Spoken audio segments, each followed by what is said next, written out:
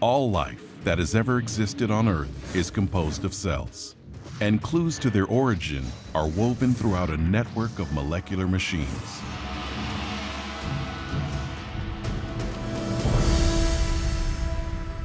Enclosed within a modern eukaryotic cell, complex biological mechanisms carry out their work while suspended in liquid. Each of these machines is lifeless, but together they empower growth, movement, metabolism, and reproduction, the vital functions of life. Every component in the cellular factory is made of large compound molecules, and the most numerous are proteins. Functionally diverse, proteins are engineered to unwind and copy genetic information in a strand of DNA, trigger chemical reactions with their hand and glove shapes, control the passage of electrolytes and nutrients through the cell membrane, and tow containers filled with cargo over scaffolds, also made of proteins, that auto-assemble and extend to wherever they are needed in the cell.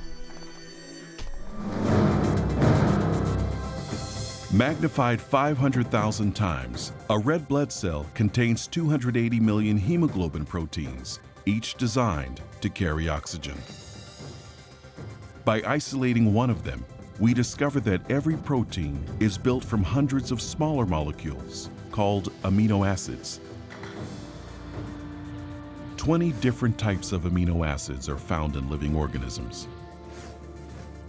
The distinct chemical structure of each molecule allows the formation of more than 100,000 different types of proteins.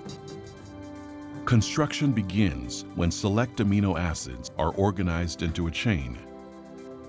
It's a process often compared to arranging alphabet letters into meaningful words and sentences. If these individual building blocks are sequenced correctly, the chain folds into a protein fully equipped to perform its task within the cell.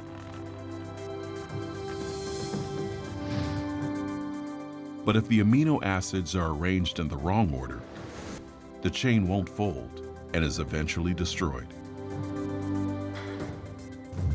The simplest living cell contains at least 300 different types of proteins and the biological machinery necessary to grow, reproduce, convert energy, store and process genetic information, and protect its contents from the outside world.